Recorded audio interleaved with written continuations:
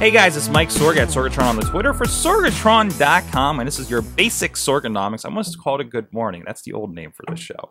Anyways, this is where I talk about whatever, would be social media, video, whatever is on my mind, life in general sometimes. And then I drop the... I have no holder here for my Periscope, and I keep tossing them around. I'm sorry to the 2 people and probably more out there on the web. That's actually an interesting thing about that we could get into some other time. Is anybody else periscoping and like I'll be like, hey, like 6 people jumped in on your Periscope, then I'll look under and it has web views and other viewers and it says like 150 checked in, like on the web. Where the heck are they finding you? But it's another thing. Hit me up if you know an answer to that, please. Just hit me up for that. But in the meantime, I wanted to talk about I don't know how to qualify this. Hopefully we have a topic by the end of my discussion. But this is something that I'm definitely somebody who tends to undervalue myself, unfortunately. Admission there. But you know, for all of this, you know, this is all struggling to justify myself, you know, and my skills and everything. I've done this stuff for so long, I really shouldn't have a problem with this at this point. But of course, I mean, and we all know, we're all out there and we all kind of question our skills. Maybe some of us, that's why we're in certain positions that we're in and everything. So I'm really kind of looking at the idea, you know, this discussion's happening. I have friends that are getting master's programs in social media. I have friends that are journalists. I'm you know, again, as I mentioned off air to you guys on Periscope, I'm actually going to be speaking to a journalism social media class tonight. And I've been doing podcasting for nearly 10 years, of course. I've been doing this sort of thing, this conversation, this you know, this commentary on life and the things that I'm interested in for so long. And one thing I've never considered myself as a journalist. I never even ventured to it. I'm like, no, those are the real newsy people. And I remember the distinctions before. And I had a great conversation yesterday. I don't want to share the name just in case. But somebody who works in the news industry. And how did I find myself around several people that are legitimate on-screen, on-paper journalists at this point? But it's great because then I do have somebody who's like, so what is the deal with this? You know, and it helps me, you know, there are people I can ask questions about things like this, you know, as I'm trying to find my voice in a medium as I am currently, right?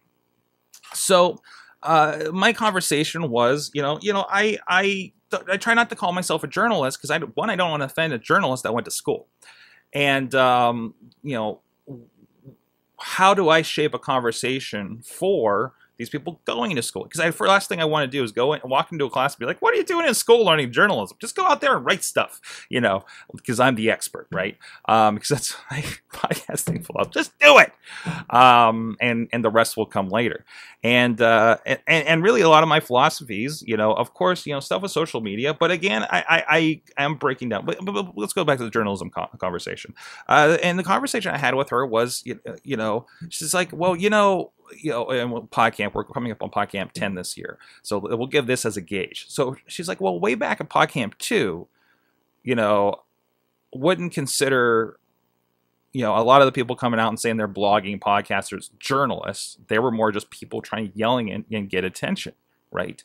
Versus, and I'm so humbled by this, what I do is closer to journalism because it is kind of a news and conversation and a presentation of the facts, and we're educating ourselves because we are part of whatever we are talking about. Typically, I try to have people on representing different aspects of the tech industry, right, that know what the heck they're doing. We have journalists come on who are working in this new space with social media and the tools, including one of them working with a paper and has been exploring Periscope before anybody else was, you know, and it has been doing video blogs before anybody else on a smaller, you know, platform of a newspaper, right?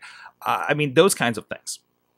And it has shifted. And not to say you don't need school for anything like this. I mean, some people, you know, I've always said that, and it's funny since I have one friend that's going for a master's pretty much in social media.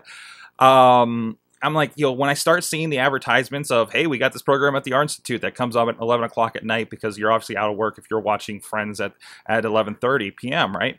Or 1 in the morning.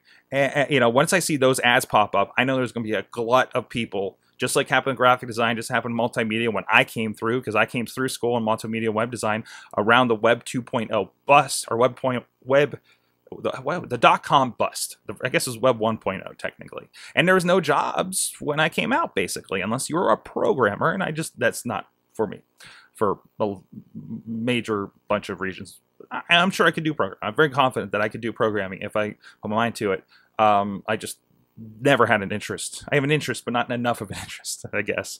But then I look at, and I'm trying to justify myself in this world where you have people coming out of school with all these things. And of course, and I know, well, one, she's very bright, so I know she's going to get a job regardless. It's going to kick my ass.